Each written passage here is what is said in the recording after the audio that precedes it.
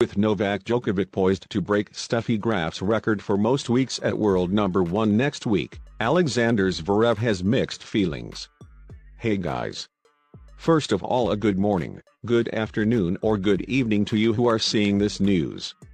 Welcome to our tennis player news channel. Sign up so you don't miss the hot news I bring you. Continuing. He's beating Steffi, so as a German obviously I've always loved her having that record, but credits to Novak. I think that shows how good he is, said Alexander Zverev. I'm sure he's going to break some more records, to be honest. I'm not sure there are many left, but the ones that are left, maybe he will.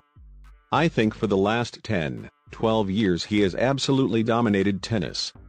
There's a reason why he's consistently been at the top of the game, Zverev said.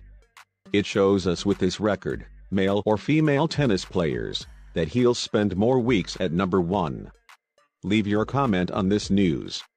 Your comment here is very important and so we can discuss. Don't forget to subscribe and also to leave your like in this news. Thank you very much for your attention. Watch this next news.